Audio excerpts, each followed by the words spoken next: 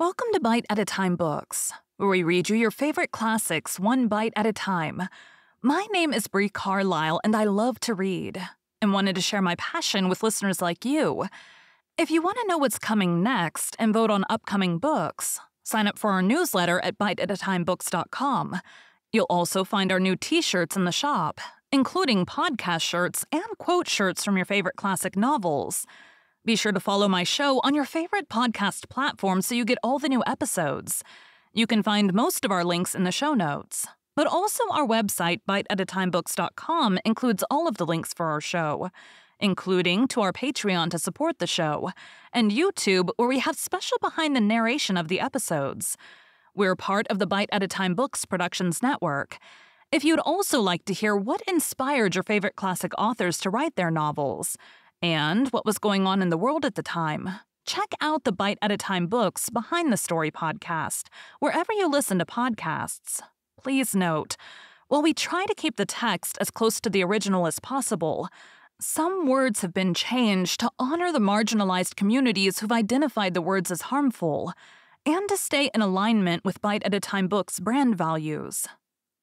Today we'll be continuing 20,000 Leagues Under the Sea by Jules Verne. Chapter 17, From Cape Horn to the Amazon. How I got onto the platform, I have no idea. Perhaps the Canadian had carried me there. But I breathed. I inhaled the vivifying sea air. My two companions were getting drunk with the fresh particles. The other unhappy men had been so long without food that they could not with impunity indulge in the simplest aliments that were given them.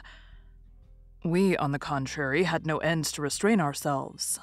We could draw this air freely into our lungs, and it was the breeze alone, that filled us with this keen enjoyment.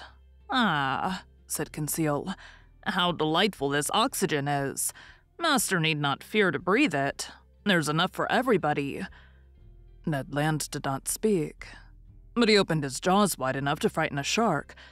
Our strength soon returned, and when I looked round me, I saw we were alone on the platform. The foreign seamen in the Nautilus were contented with the air that circulated in the interior. None of them had come to drink in the open air. The first words I spoke were words of gratitude and thankfulness to my two companions.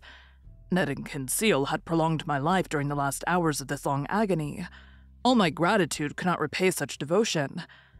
"My friends," said I, "we are bound one to the other forever, and I am under infinite obligations to you." "Which I shall take advantage of," exclaimed the Canadian. "What do you mean?" said Conseil. "I mean that I shall take you with me when I leave this infernal Nautilus." "Well," said Conseil, "after all this, are we going right?" "Yes," I replied, "for we are going the way of the sun, and here the sun is in the north." "No doubt," said Ned Land, "but it remains to be seen whether he will bring the ship into the Pacific or the Atlantic Ocean, that is, into frequented or deserted seas." I could not answer that question, and I feared that Captain Nemo would rather take us to the vast ocean that touches the coasts of Asia and America at the same time. He would thus complete the tour around the submarine world, and return to those waters in which the Nautilus could sail freely.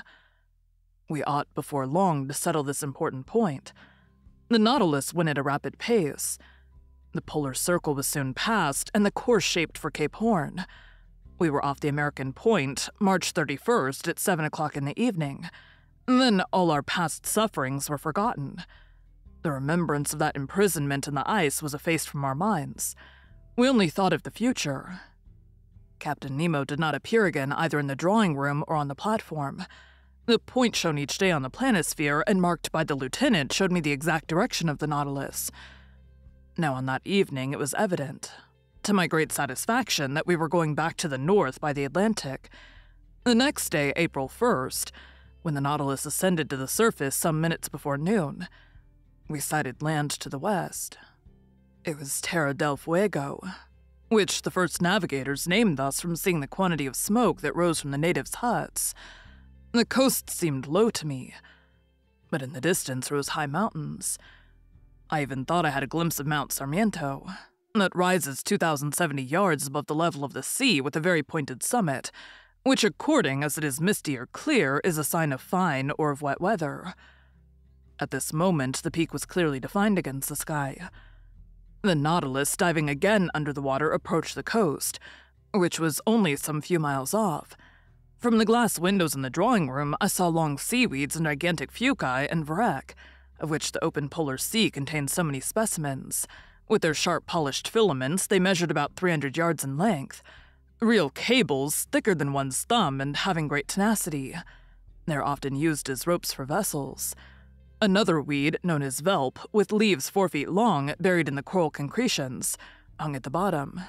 It served as nest and food for myriads of crustacea and mollusks, crabs and cuttlefish. Their seals and otters had splendid repasts, eating the flesh of fish with sea vegetables according to the English fashion. Over this fertile and luxuriant ground, the Nautilus passed with great rapidity. Towards evening, it approached the Falkland group, the rough summits of which I recognized the following day. The depth of the sea was moderate. On the shores, our nets brought in beautiful specimens of seaweed, and particularly a certain fucus, the roots of which were filled with the best mussels in the world. Geese and ducks fell by dozens on the platform, and soon took their places in the pantry on board. When the last heights of the Falklands had disappeared from the horizon, the Nautilus sank to between 20 and 25 yards, and followed the American coast. Captain Nemo did not show himself. Until the 3rd of April, we did not quit the shores of Patagonia, sometimes under the ocean, sometimes at the surface. The Nautilus passed beyond the large estuary formed by the Uruguay. Its direction was northwards and followed the long windings of the coast of South America. We had then made 1,600 miles since our embarkation in the seas of Japan. About 11 o'clock in the morning, the Tropic of Capricorn was crossed on the 37th meridian, and we passed Cape Frio standing out to sea. Captain Nemo, to Ned Land's great displeasure, did not like the neighborhood of the inhabited coasts of Brazil, for we went at a giddy speed. Not a fish, not a bird of the swiftest kind could follow us, and the natural curiosities of these seas escaped all observation. The speed was kept up for several days, and in the evening of the 9th of April we sighted the most westerly point of South America that forms Cape San Roque. But then the Nautilus swerved again, and sought the lowest depth of a submarine valley which is between this cape and Sierra Leone on the African coast. This valley bifurcates the parallel of the Antilles and terminates at the mouth by the enormous depression of 9,000 yards. In this place, the geological basin of the ocean forms, as far as the Lesser Antilles, a cliff to 3.5 miles perpendicular in height, and at the parallel of the Cape Verde Islands, an other wall not less considerable, that encloses thus all the sunk continent of the Atlantic. The bottom of this immense valley is dotted with some mountains that give to these submarine places a picturesque aspect. I speak, moreover, from the manuscript charts that were in the library of the Nautilus, charts evidently due to Captain Nemo's hand, and made after his personal observations. For 2 days, the desert and deep waters are visited by means of the inclined planes. The Nautilus was furnished with long diagonal broadsides, which carried it to all elevations. But on the 11th of April, it rose suddenly, and land appeared at the mouth of the Amazon River, a vast estuary, the embouchure of which is so considerable that it freshens the seawater for the distance of several leagues. The equator was crossed. 20 miles to the west were the Guianas, a French territory on which we could have found an easy refuge. But a stiff breeze was blowing, and the furious waves would not have allowed a single boat to face them.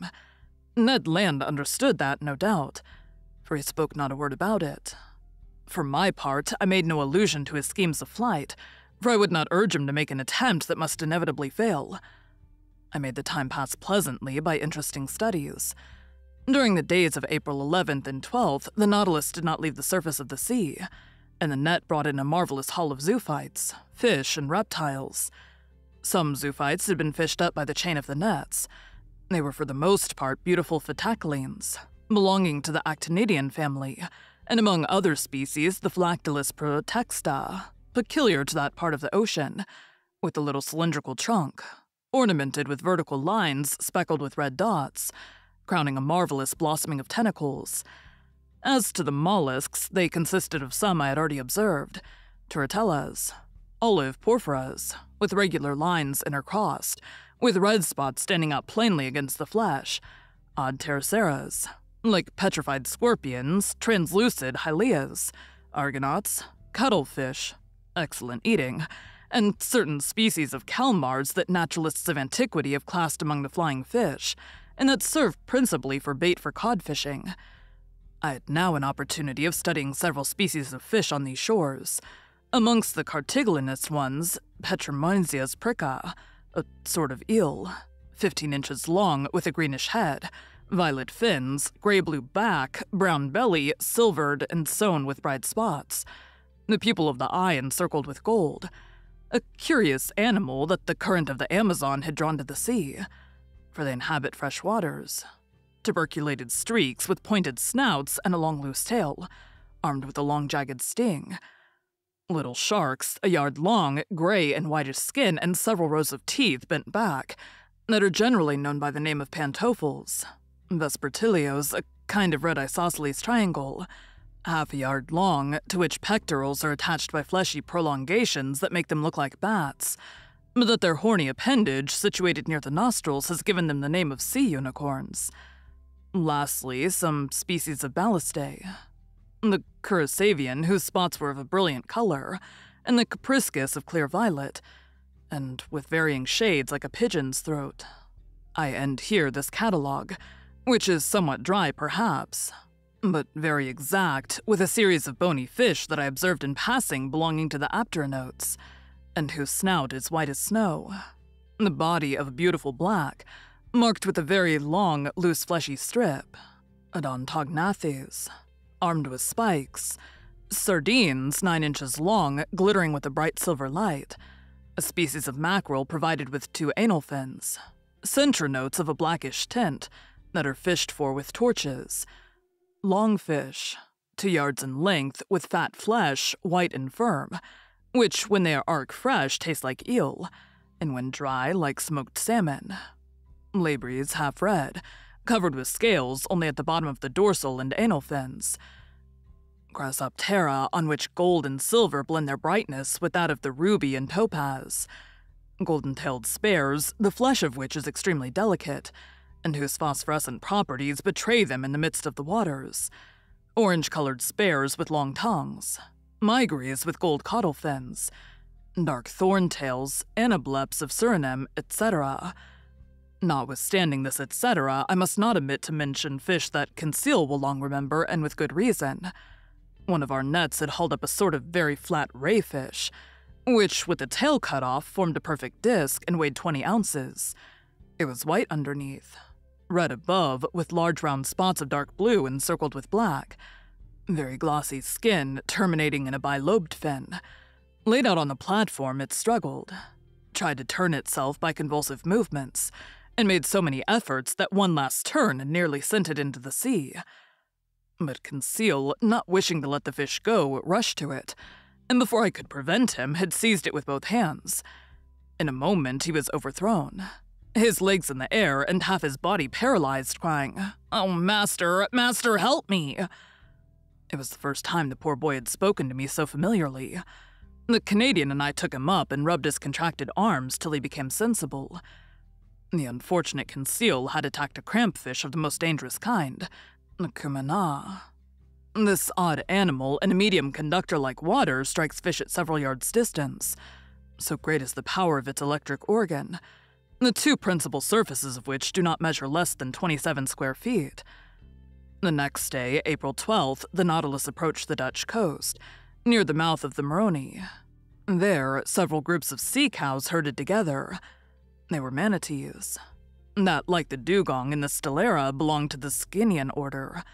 These beautiful animals, peaceable and inoffensive from 18 to 21 feet in length, weigh at least 1,600 weight. I told Ned Land and Conseil that provident nature had assigned an important role to these mammalia. Indeed, they, like the seals, are designed to graze on the submarine prairies, and thus destroy the accumulation of weed that obstructs the tropical rivers. And do you know, I added, what has been the result since men have almost entirely annihilated this useful race? That the putrefied weeds have poisoned the air, and the poisoned air causes the yellow fever that desolates these beautiful countries. Enormous vegetations are multiplied under the torrid seas, and the evil is irresistibly developed from the mouth of the Rio de la Plata to Florida. If we are to believe Toussaint, this plague is nothing to what it would be if the seas were cleaned of whales and seals, and infested with poulps, medusae, and cuttlefish. They would become immense centers of infection, since their waves would not possess these vast stomachs that God had charged to infest the surface of the seas. Thank you for joining Bite at a Time Books today, while we read a bite of one of your favorite classics. Again, my name is Bree Carlile, and I hope you come back tomorrow for the next bite of 20,000 Leagues Under the Sea. Don't forget to sign up for our newsletter at biteatatimebooks.com and check out the shop. You can check out the show notes or our website, biteatatimebooks.com, for the rest of the links for our show. We'd love to hear from you on social media as well.